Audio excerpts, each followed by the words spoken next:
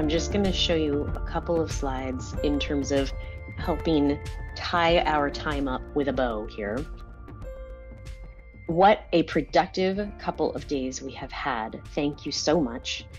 These are the things we did. We talked about the characteristics of a good team. We explored some recent conversations and resources. We heard from Russ at Motorola about what they're doing over there for that peer-to-peer manager situation. We heard about what's going on at F5 from Kendall in terms of culture prompts and the coaching culture there. We heard from Beth and Sonder.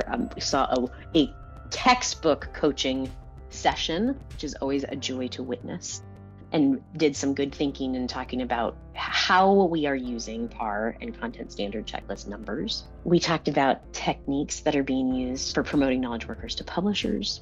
We talked about what leaders can and should be doing to create a culture of coaching and building a leadership coaching program. So our stated goals here were to define what a culture of coaching might look like, which I really think we got down the path of doing in a way that I am excited to go harvest and see what we might turn into. Explore some implications for adaptive organizations so that just the idea of trust really being the cornerstone, I think, is going to stick with me and us for a long time, right? We have things documented about that already, but thinking about how we might communicate that going forward is an interesting thing.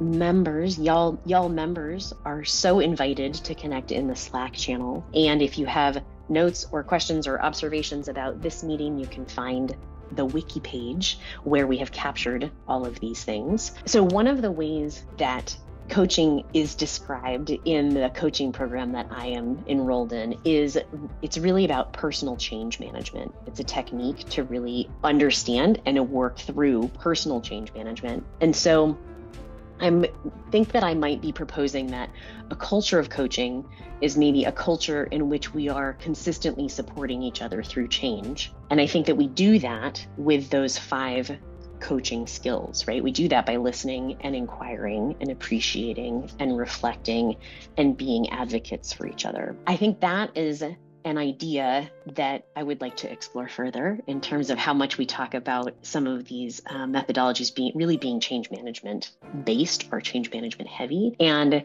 making the tie between we can do this at a system level from a change management standpoint, and then we can support you on a personal level with a coaching program is a really powerful connection for me.